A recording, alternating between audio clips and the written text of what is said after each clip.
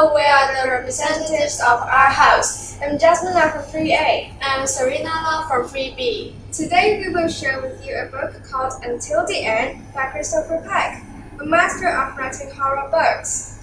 The book got 846 pages, a long story about a girl, Jessica Hurt, attended a party with her friends. It was supposed to be a lovely party. However, her friend Alice was killed that night. And the whole situation turned into a nightmare, which freaks many people out. Alice was lying flat on her back and with a gun on her mouth, dead. It seems that she killed herself, but it doesn't seem logical that she can possibly kill herself that way. And the truth is that she was murdered. Jessica Hurt and Michael also were frightened and really sad, since Alice was their best friend. They had no idea who killed her. Because in the party, everyone was her friend, and Alice's sister, Polly, kept telling others that her ex-boyfriend, Clark, killed her. And soon after Alice's death, Jessica tried to find out who killed Alice, but that didn't work.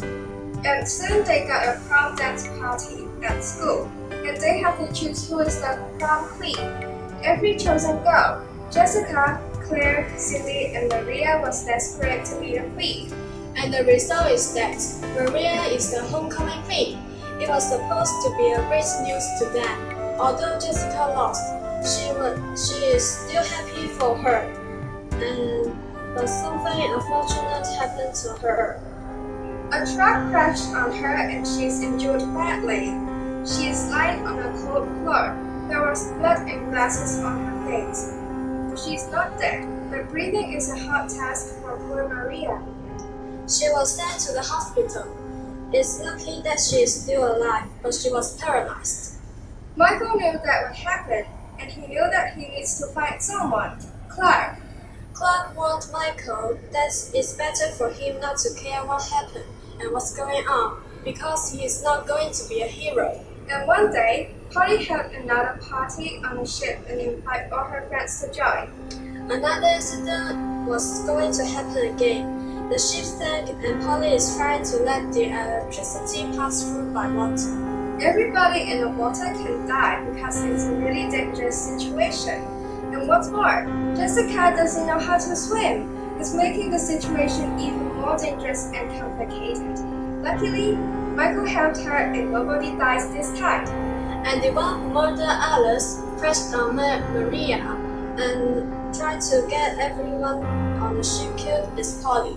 I guess Michael and Jessica are the heroes because they have to find out who is the killer and stop Polly to kill people again. I like this story very much as I like to read horror stories. The horror stories ending always shocked and surprised me. As expected, this story also shocked me. It is quite incredible that Polly was the murderer.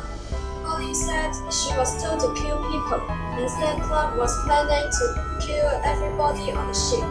However, these are actually Polly's imagination. It was surprising, and it makes me like the stories even more. Yeah, I like the story too, although it's a bit bloody, but the story itself attracts me so much. I cannot believe Polly is the bad guy because she is a really quiet girl in the story, and she ended up on having mental problems. The part that I like in the story is that when Polly is trying to get everyone on the ship killed, Michael didn't run away or try to stop her, which is what the hero usually does.